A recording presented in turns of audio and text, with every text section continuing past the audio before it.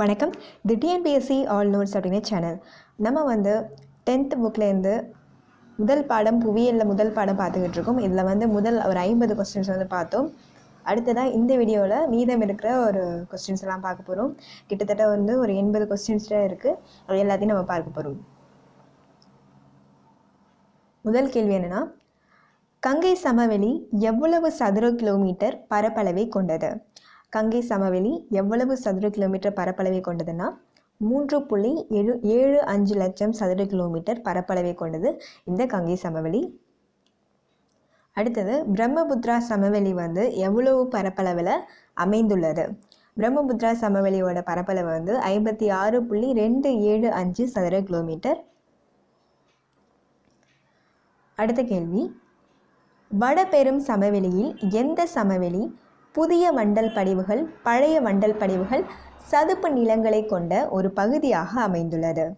வடபெரும் சமவெளி பற்றி பார்த்துக்கிட்டு இருக்கோம். இதில் எந்த சமவெளி புதிய வண்டல் படிவுகளையும் பழைய வண்டல் படிவுகளையும் சதுப்பு நிலங்களையும் கொண்ட ஒரு பகுதியாக அமைந்திருக்குன்னா டெல்டா சமவெளி தான் இப்படி அமைஞ்சிருக்கு அப்படிங்கிறத தெரிஞ்சுக்கணும். அடுத்தது, வண்டல் சமவெளியில் உயர்நில பகுதி எவ்வாறு அழைக்கப்படுகிறது? வண்டல் சமவெளியில் உயர்நில பகுதி எவ்வாறு அழைக்கப்படுகிறதுனா சார்ஸ் அப்படின்னு சொல்லிட்டு அழைக்கப்படுது. நம்ம உயர்வான நிலையில் இருக்கிறவங்கள சார் அப்படின்னு சொல்லுவோம். அதை வச்சு ஞாபகம் வச்சுக்கோங்க. வண்டல் சமவெளியில் உயர்நில பகுதி சார்ஸ் அப்படின்னு சொல்லிட்டு அழைக்கப்படுது. அடுத்த கேள்வி என்னென்னா, வண்டல் சமவெளியில் சதுப்பு நிலப்பகுதி எப்படி அழைக்கப்படுகிறது? வண்டல் சமவெளியில் சதுப்பு நிலப்பகுதி பில்ஸ் அப்படின்னு சொல்லிட்டு அழைக்கப்படுது. நம்ம ஏற்கனவே பார்த்தது என்னென்னா, வண்டல் சமவெளியில் உயர்நில பகுதி சார்ஸ் அப்படின்னு சொல்லிட்டு அழைக்கப்படுது. சதுப்பு நில பகுதி பில்ஸ் அப்படின்னு சொல்லிட்டு அழைக்கப்படுது.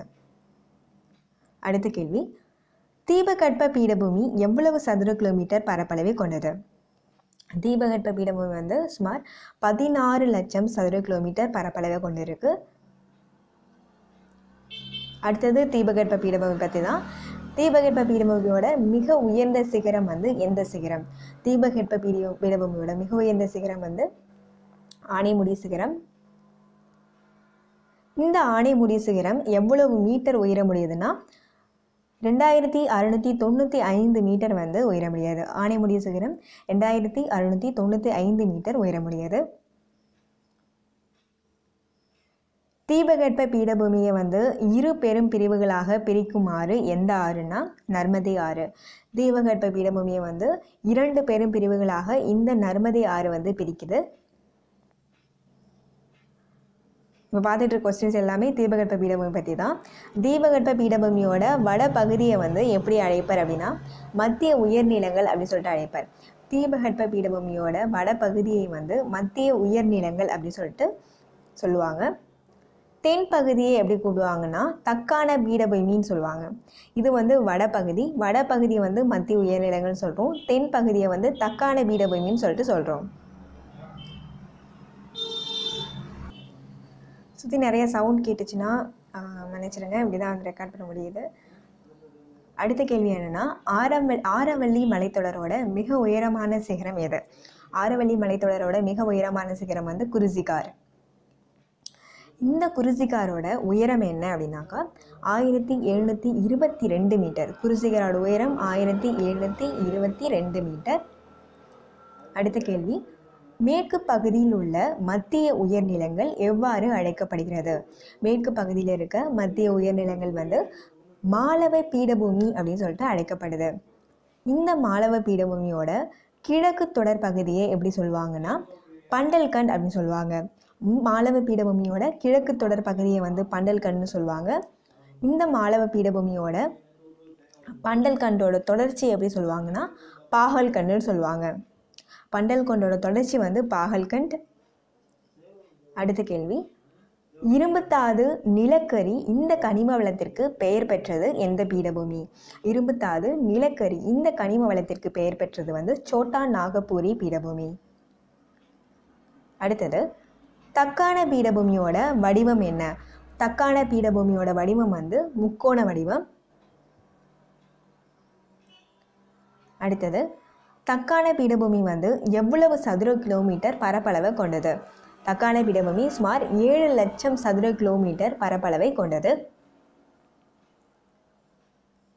அடுத்தது, மேற்கு தொடர்ச்சி மலைகளோட வடபகுதி எவ்வாறு அழைக்கப்படுகிறது? மேற்கு தொடர்ச்சி மலைகளோட வடபகுதி வந்து சயாத்ரி அப்படின்னு சொல்லிட்டு அழைக்கப்படுது. மேற்கு தொடர்ச்சி மலைகளோட வடபகுதி சயாத்ரி அப்படின்னு சொல்லிட்டு அழைக்கப்படுது. இந்த மேற்கு தொடர்ச்சி மலைகளோட உயரம் வந்து வடக்கிலிருந்து தெற்கு நோக்கி செல்ல செல்ல என்ன ஆகும்? வடக்கிலிருந்து தெற்கு பார்க்க போக போக இந்த மேற்கு தொடர்ச்சி மலைகளோட உயரம் வந்து அதிகரிக்கும். அடுத்த கேள்வி, மேற்கு தொடர்ச்சி மலைகளில் ஆனைமலை, ஏலக்காய் மலை, பழனி மலை இது எல்லாமே சந்திக்கிற இடங்களில் அமைந்துள்ள சிகரம் வந்து ஆனைமுடி சிகரம். மேற்கு தொடர்ச்சி மலைகளில் ஆனைமலை, ஏலக்காய் மலை, பழனி மலை இது எல்லாமே சந்திக்கிற இடங்களில் அமைந்திருக்கிற சிகரம் வந்து ஆனைமுடி சிகரம். மலை வாழிடமான கொடைக்கானல், பழனி இதெல்லாம் எந்த மலையில் அமைஞ்சிருக்கு? மலை வாழிடமான கொடைக்கானல், பழனி இது எல்லாமே வந்து மேற்கு தொடர்ச்சி மலைகளில் அமைஞ்சிருக்கு. கிழக்கு தொடர்ச்சி மலைத்தொடர் எப்படி அழைக்கப்படுகிறது? கிழக்கு தொடர்ச்சி மலைத்தொடர் வந்து பூர்வாத்ரி அப்படின்னு சொல்லிட்டு அழைக்கப்படுது. கிழக்கு தொடர்ச்சி மலைத்தொடர் பூர்வாத்ரி அப்படின்னு சொல்லிட்டு அழைக்கப்படுது. அடுத்த கேள்வி, கிழக்கு தொடர்ச்சி மலைகளும் மேற்கு தொடர்ச்சி மலைகளும் எந்த மலையில் ஒன்றிணைகின்றன? கிழக்கு தொடர்ச்சி மலைகளும் மேற்கு தொடர்ச்சி மலைகளும் நீலகிரி மலையில தான் ஒன்றிணையுது. அடுத்தது, பெரிய இந்திய பாலைவனம் எவ்வாறு அழைக்கப்படுகிறது? பெரிய இந்திய பாலைவனம் வந்து தார் பாலைவனம் அப்படின்னு சொல்லிட்டு அழைக்கப்படுது. இந்த தார் பாலைவனத்தோட பரப்பளவு என்னன்னா 2 லட்சம் சதுர கிலோமீட்டர். தார் பாலைவனத்தோட பரப்பளவு 2 லட்சம் சதுர கிலோமீட்டர். தார் பாலைவனம் உலகளவில் எத்தனையாவது பாலைவனமாக இருக்கு? உலகளவில் தார் பாலைவனம் 17வது பாலைவனமாக இருக்கு. இதே வந்து அயன மண்டல பாலைவனங்களில் தார் பாலைவனம் வந்து 9வது பாலைவனமாக இருக்குது. அயன மண்டல பாலைவனங்களில் தார் பாலைவனம் 9வது பாலைவனமாக இருக்குது. அடுத்த கேள்வி, பெரிய இந்திய பாலைவனம் ராஜஸ்தான் மாநிலத்தோட எத்தனை பங்கு நிலப்பரப்பை கொண்டிருக்கு? பெரிய இந்திய பாலைவனம் ராஜஸ்தான் மாநிலத்தோட எத்தனை பங்கு நிலப்பரப்பை கொண்டிருக்குன்னா 3/2 பங்கு நிலப்பரப்பை கொண்டிருக்கு. பெரிய இந்திய பாலைவனம் வந்து ராஜஸ்தான் மாநிலத்தோட 3/2 பங்கு நிலப்பரப்பை கொண்டிருக்கு. அடுத்த கேள்வி, மேற்கு கடற்கரையோட வடக்கு பகுதி எவ்வாறு அழைக்கப்படுகிறது? மேற்கு கடற்கரையோட வடக்கு பகுதி வந்து கொங்கண கடற்கரை அப்படின்னு சொல்லிட்டு அழைக்கப்படுது. இதே வந்து மேற்கு கடற்கரையோட மத்திய பகுதி வந்து கனரா கடற்கரை அப்படின்னு சொல்லிட்டு அழைக்கப்படுகிறது. மேற்கு கடற்கரையோட வடக்கு பகுதியை வந்து கொங்கண கடற்கரைன்னு சொல்கிறோம். இதே வந்து மேற்கு கடற்கரையோட மத்திய பகுதியை வந்து கனரா கடற்கரை அப்படின்னு சொல்லிட்டு அழைக்கப்படுது. மேற்கு கடற்கரை பகுதியில் காணப்படுற முக்கியமான ஏரி எதுனா வேம்பநாடி ஏரி. மேற்கு கடற்கரை பகுதியில் காணப்படுற முக்கியமான ஏரி வந்து வேம்பநாடி ஏரி. அடுத்த கேள்வி, கிழக்கு கடற்கரை சமவெளியில் மகாநதிக்கும் கிருஷ்ணா நதிக்கும் இடைப்பட்ட பகுதி எவ்வாறு அழைக்கப்படுகிறது? கிழக்கு கடற்கரை சமவெளியில் மகாநதிக்கும் கிருஷ்ணா நதிக்கும் இடைப்பட்ட பகுதி வந்து வட சர்க்கார் அப்படின்னு சொல்லிட்டு அழைக்கப்படுது.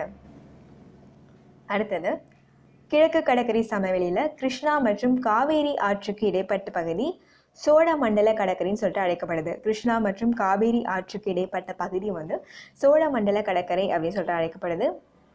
அடுத்தது, உலகின் 2வது பெரிய கடற்கரை வந்து சென்னை மெரினா. உலகின் 2வது பெரிய கடற்கரை சென்னை மெரினா. அடுத்தது, இந்தியாவின் மிகப்பெரிய காயல் ஏரி வந்து சிலிக்கா ஏரி. இந்தியாவோட மிகப்பெரிய காயல் ஏரி வந்து சிலிக்கா ஏரி. அடுத்த கேள்வி, கோதாவரி ஆற்றுக்கும் கிருஷ்ணா ஆற்றுக்கும் இடையே உள்ள ஏரி வந்து கொள்ளேரி ஏரி. கோதாவரி ஆற்றுக்கும் கிருஷ்ணா ஆற்றுக்கும் இடையே உள்ள ஏரி வந்து கொள்ளேறு ஏரி. தமிழ்நாடு மற்றும் ஆந்திர பிரதேச எல்லையில் எந்த ஏரி அமைஞ்சிருக்குன்னா பழவர்காடு ஏரி தான் அமைஞ்சிருக்கு. தமிழ்நாடு மற்றும் ஆந்திர பிரதேச எல்லையில் பழவர்காடு ஏரி வந்து அமைஞ்சிருக்கு. அடுத்தது, இந்தியாவின் ஒரே செயல்படும் எரிமலை எங்கு அமைந்திருக்கு? இந்தியாவில் ஒரே செயல்படும் எரிமலை வந்து அந்தமான் நிக்கோபார் தீவு கூட்டத்தில் இருக்க பாரன் தீவு தான் இந்தியாவில் இருக்க ஒரே செயல்படும் எரிமலை.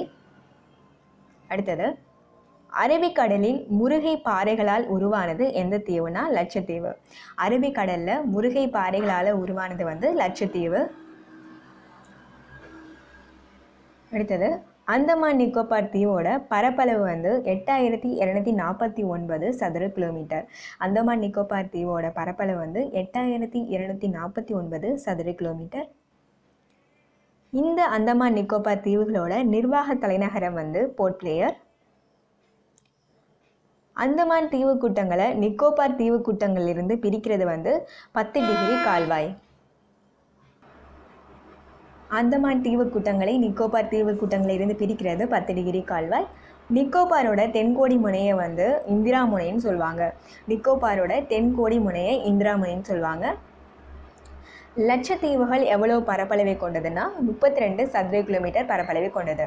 லட்சத்தீவுகள் 32 சதுர கிலோமீட்டர் பரப்பளவை கொண்டது. இந்த லட்சத்தீவுகளோட நிர்வாக தலைநகரம் எதுனா கவுராத்தி. லட்சத்தீவுகளோட நிர்வாக தலைநகரம் வந்து கவுராத்தி. லட்சத்தீவுகளை வந்து 8 டிகிரி கால்வாய் தான் மாலத்தீவிலேருந்து பிரிக்குது. லட்சத்தீவுகளை 8 டிகிரி கால்வாய் தான் மாலத்தீவிலேருந்து பிரிக்குது. லட்சத்தீவுகளோட எந்த தீவு வந்து பறவைகள் சரணாலயத்திற்கு பெயர் பெற்றதுன்னா பித்தீவு. லட்சத்தீவு இதில் வந்து ஒரு தீவு இருக்குது பித்தீவுன்னு சொல்லிட்டு, அந்த தீவு தான் வந்து பறவைகள் சரணாலயத்துக்கு வந்து பெயர் பெற்ற தீவு. லட்சத்தீவு, மினிகாய், அம்னி தீவு இந்த கூட்டங்களை ஒரு வருஷத்துலேருந்து தான் லட்சத்தீவுகள்னு சொல்லிட்டு சேர்த்து அழைக்க ஆரம்பித்தாங்க. அது எந்த வருடம்னா 1973.